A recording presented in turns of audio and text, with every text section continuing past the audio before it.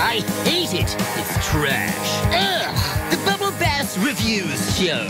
This is exactly what you think it's gonna be. And yes, it is absolutely beautiful.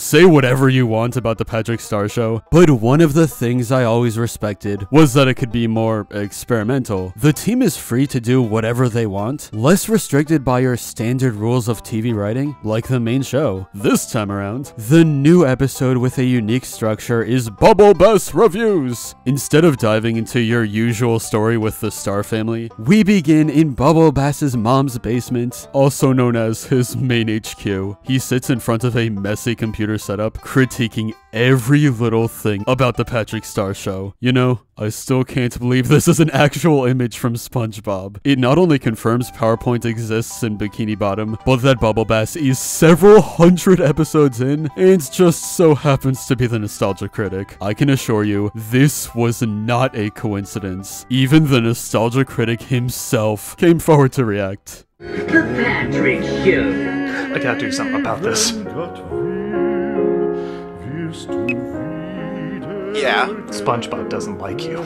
Now, Bubble Bass has these different segments to show what's wrong with the Patrick Star Show, whether it be how you can't do something in real life, or animation errors that never should have made it to the final cut. Throughout his ramblings, there are some brief interruptions by his mom to show how so desperately lonely this man is. Aside from making Bubble Bass the Nostalgia Critic of the SpongeBob universe, I also want to say that this episode is genuinely written well. It portrays those internet critics so perfectly that you assume it wouldn't work in a mainstream property like SpongeBob. Well, there's a reason for that. Part of the crew behind the Patrick Star Show comes from this generation, the one that grew up with classic YouTube and knows exactly how it goes. With some new blood behind the show's writing and storyboarding, this comes across as an actually hilarious parody. Bubble Bass Reviews isn't just in touch with its audience though, it has legitimately good jokes. For example, there's one part where Bubble Bass is talking about how shots in Patrick's show don't match up. They're not consistent with each other. Well, in the first part of this scene, Bubble Bass is on the right side. When we see him again, he's suddenly on the left and everything is Christmas themed. Oh yeah, he's doing exactly what he hates, and I love it. Honestly, even when we step outside this basement and go somewhere else, the jokes just continue their home runs. Well,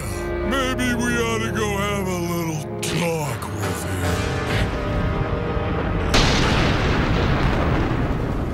Oh, and we better bring an umbrella since it just started raining. Good call. Call who? The next time people think about slandering the Patrick Star Show, I feel like Bubble Bass Reviews is a great counterpoint. From start to finish, it's an incredibly fun episode packed with references to actual reviewers and clever writing that takes advantage of the fourth wall. If you've been mostly ignoring the Patrick Show, then this is the episode to watch. Thank you to everyone who brought this masterpiece into existence. But anyway, that's all for this video. Subscribe for more awesome cartoon videos. Give a thumbs up and comment below to let me know what you think. Thanks for watching, and I'll see you guys next time.